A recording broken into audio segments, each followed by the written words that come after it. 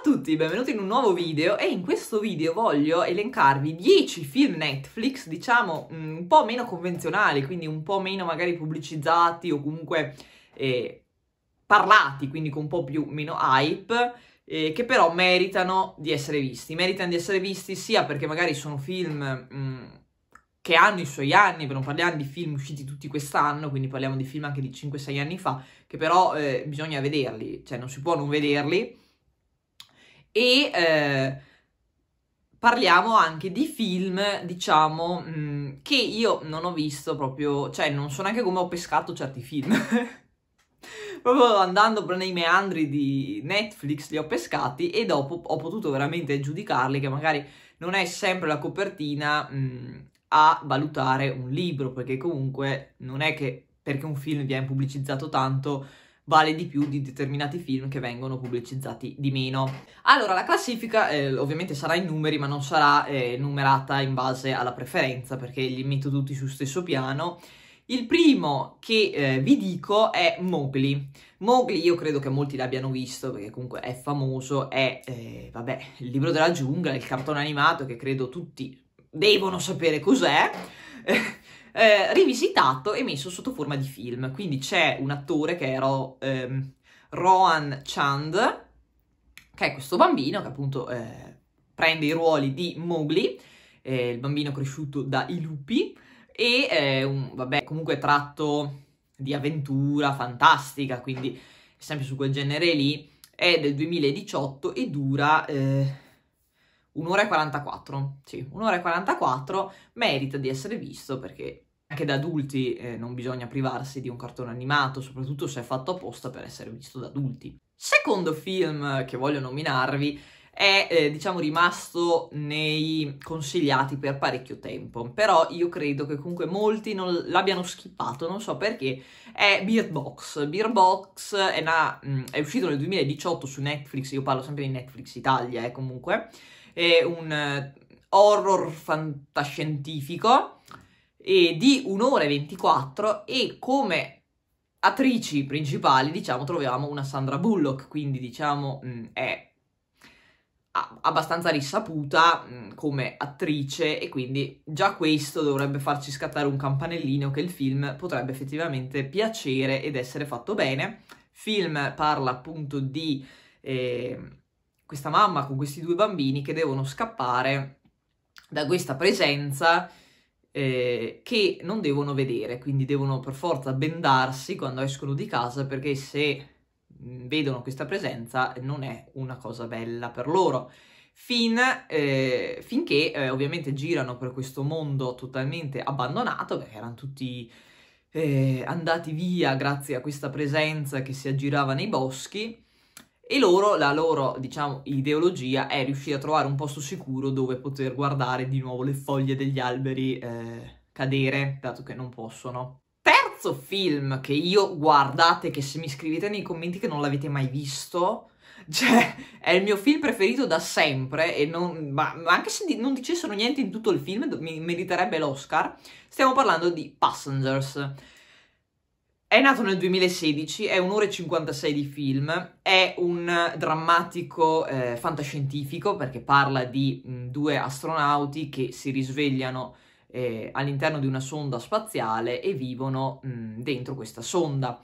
Qua come attori troviamo Jennifer Lawrence, quindi immaginatevi che livelli siamo, cioè non potete non averlo visto, come fate? Cioè, se non l'avete visto andatevelo a vedere, cioè impiantate lì di fare qualsiasi cosa state facendo, andatevelo a vedere per 2 ore praticamente, poi torniamo a guardare questo video perché non potete, cioè è praticamente una sciagura. Il quarto film è Limitless. Limitless sì, è un film simile a Lucy, quindi si parla sempre di una droga che una volta assunta ci rende capaci di usufruire del 100% del nostro cervello, quindi immaginate. Un film del 2011, quindi 10 anni fa, dura 1 ora e 45, è un film comunque thriller, azione, e come protagonisti troviamo un Bradley Cooper, un Robert De Niro, e quindi immaginate che comunque pure questo, anche se non vi piacciono i film di azione, merita di essere visto.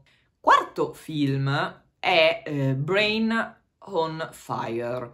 Parla di una ragazza che ha una malattia al cervello e quindi praticamente racconta la sua storia mentre cercano di curarla.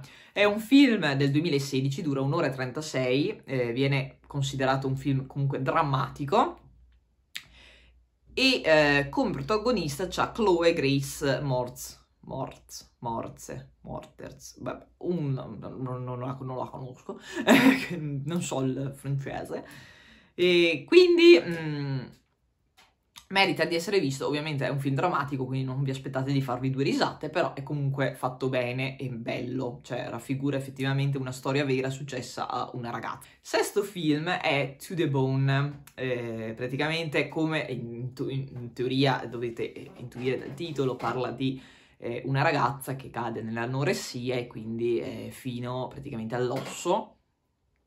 È del 2017, 1 ora e 47 di film drammatico, perché ovviamente è una situazione drammatica l'anoressia, e come protagonista c'è Lily Collins. È un film, diciamo, che fa aprire gli occhi su una realtà che esiste, che quindi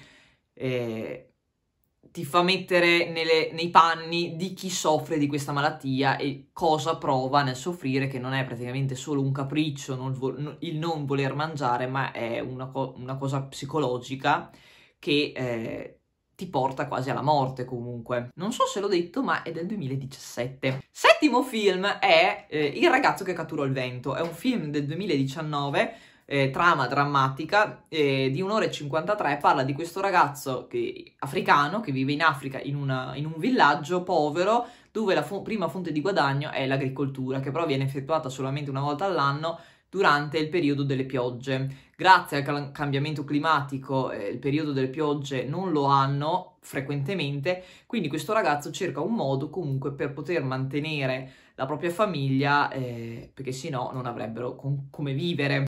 Ottavo film, torniamo nel 2010, quindi 11 anni fa, dove io andavo ancora alle medie, e parliamo di Shutter Island, un film dove il protagonista è il famoso Leonardo DiCaprio, quindi già lì dovrete guardarlo, perché, scusami, è un thriller mystery dove vanno in questa manicomio, praticamente, casa di cura, e devono indagare su un fatto accaduto.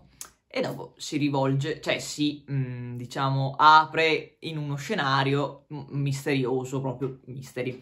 È un film che dura 2 ore e 20, quindi è una batosta che però passerete perché c'è DiCaprio, quindi passa tutto. Consiglio di vederlo perché anche se è vecchio merita comunque di essere visto anche con gli anni, non dobbiamo dimenticarcelo. Nono film è Le ali della libertà. È un film del 1994, quindi io, cioè, non ero neanche nata. È un film di 2 ore e 22. Come protagonista c'è Morgan Freeman, quindi io non vi dico neanche la trama, perché non meritate che io vi racconti la trama se non l'avete visto. Se avete visto, allora bene, la sapete già. Se non l'avete visto, io non mi metto a raccontarla, dovete andare a vederlo, punto. Cioè, nell'incognita. Vi dico solo che è un film drammatico giallo, però non fatevi influenzare da giallo, perché non è tipo la Fletcher. Decimo e ultimo film, ma non per importanza, è un film più recente, del 2019, thriller, 1 ora e 34, Il buco. Il buco è un film che io vedevo nella home page di Netflix e mi chiedevo cos'è sta roba, perché cioè non riuscivo a capire di cosa trattasse, cioè neanche dal trailer capivi. Poi l'ho visto, bellissimo, praticamente tratta di questo protagonista che finisce dentro una prigione, però diciamo una prigione anticonvenzionale, quindi non è la prigione che conosciamo noi, cioè diciamo che l'Italia proprio se la sogna una prigione del genere, e deve riuscire a trovare il modo di evadere da questa prigione perché non c'è sentenza, non c'è giudice che valga. E è un film veramente particolare, ti fa un attimo, ti resta con l'animo così, cioè è quasi più di alcuni horror, quindi merita di essere visto, è particolare. Non avevo mai visto un film che trattava di una cosa così strana, perché è veramente strana. Ci metti anche un po' all'inizio a capire di cosa parla, perché tu sei lì, ma cosa sto guardando? Però alla fine capisci. Io detto questo, spero che questo video possa esservi stato utile e fatemi sapere giù nei commenti quale di questi film avete già visto, perché voglio sapere se sono l'unica che ha questi film, li ha visti e gli piacciono, o se sono anticonvenzionale, tipo unpopular opinion, e quindi tutti che mi bocciano questi film. Fatemelo sapere, vi invito anche a mettermi mi piace e a iscrivervi al canale. Io vi mando un bacio, vi saluto e noi ci vediamo al prossimo video. Ciao!